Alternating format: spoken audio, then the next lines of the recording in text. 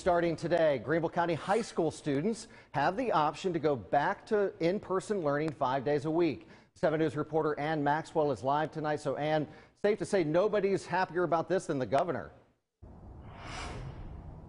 That's right. The governor has been pushing for this option to be available since last year. But right now it's not clear how many high schoolers are going to actually choose to go back to school 5 days a week.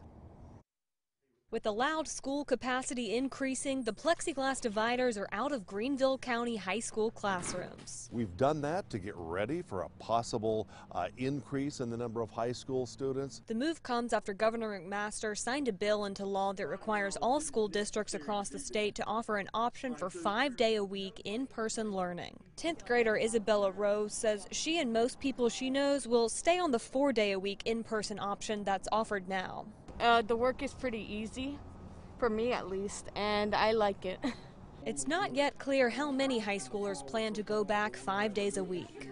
Anecdotally, I can tell you that our high school principals haven't seen that many more students in the classroom today than they were when everybody was on the 75% plan.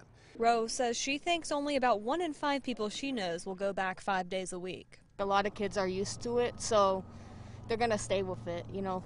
I feel like most of the parents are making the kids come back if they are doing the 5-day-a-week schedule. Adding more desks in the classrooms mean they're set just 3 feet apart, putting Greenville County high schools outside of CDC guidance, which recommends that areas with a high rate of COVID-19, like Greenville County, maintain 6 feet of social distance. But I was told today from a couple of principals there are still a couple of empty desks in classrooms throughout the district. District spokesperson Tim Waller says there is a concern about an increase in quarantines without the plexiglass. But with masks still required and 3 feet between desks, Rose says she still feels protected.